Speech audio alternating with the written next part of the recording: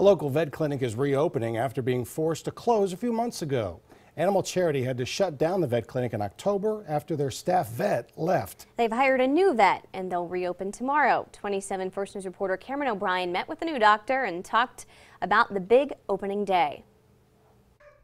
The past 2 months have been hard for Animal Charity. Every day, phone calls of people that needed help, and it was so hard to not be able to help them. That all changes tomorrow. The clinic's reopening and accepting all patients. They're already booked through next week. Spay-neuter services are back online. We have open spay-neuter appointments, vaccines, sick animal. We'll be fully up and operational tomorrow. At the helm is Dr. Alyssa Pogozelic, Animal Charity's new full-time vet. Very excited.